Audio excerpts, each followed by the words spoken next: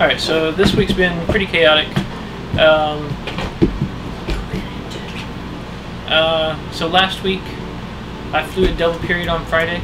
So this Monday my stick buddy should have flown a double period to make up for what he lost. But my IP had a family emergency and ow! And so he wasn't there Monday, so they were short on IPs, so we got sent home. And then Tuesday, that's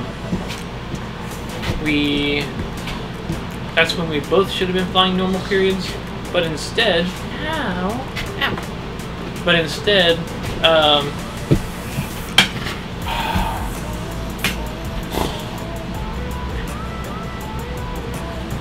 on Tuesday,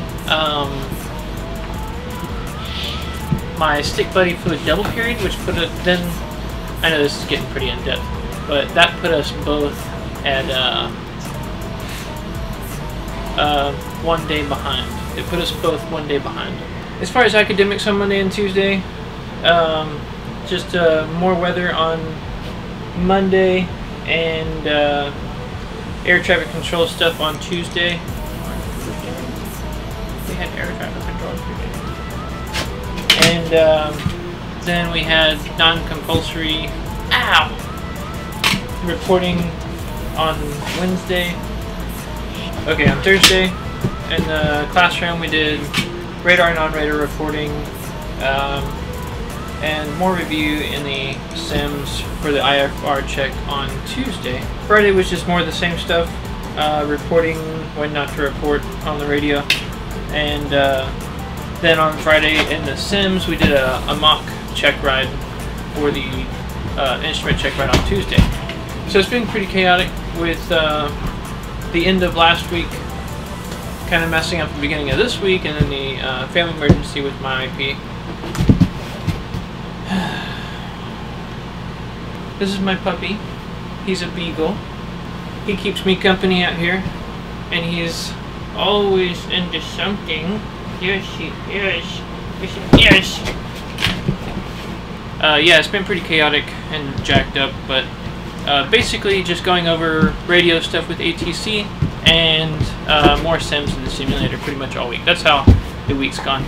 Alright, one of y'all commented and wanted to know what there was to do out here in Fort Rucker. So there's actually a lot to do around here, but these are a few of the things that are on base, just offered in one office. There's also the Soldier Center, something like that, and they have discounts at Disney World, SeaWorld, and all kinds of stuff like that. So I didn't even put any of that on here, but so there's all of that stuff, and this is just out of the marina. They're on base at Lake Thalaco, and they also rent boats, and they're very reasonable.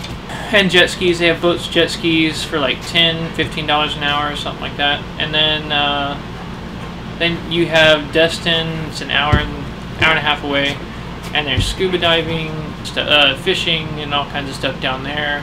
Enterprise has a plane you can rent, a little Cherokee, so it just really depends on what you're into. There's also a golf course on base. There's a pool. There's the gyms. There's the nav course for warrant officers. The nav course for the warrant officers is it's open all the time, and people just go out there. You can ride your horses out there. There's stables out there, so it really depends on what you want to do, but there's a lot to do out here. Okay, thanks for watching the videos, guys. Hope y'all were able to take something away from this. If you liked the video, give me a thumbs up. If you want to see more, just subscribe, and I'll see y'all next week.